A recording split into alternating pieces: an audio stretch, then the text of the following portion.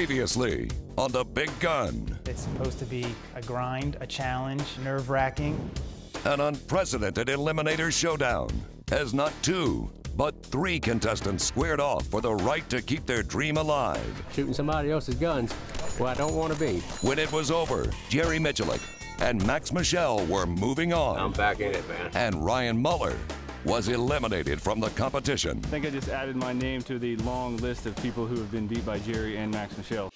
And this time, with the support of Glock, Troy, High-Vis Shooting Systems, Fiocchi Ammunition, MGM Targets, Dissident Arms, and Pro Gun Club Las Vegas. Only the Grade 8 remain in the running for the $10,000 grand prize. Just trying to get warmed up. And tensions It's anybody's game, honestly.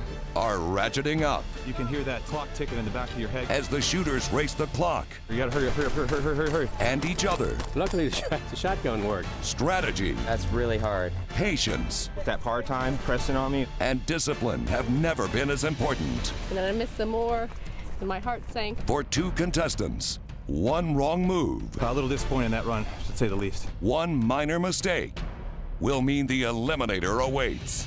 Here we go. I'm ready for it. This is The Big Gun 2, Sin City.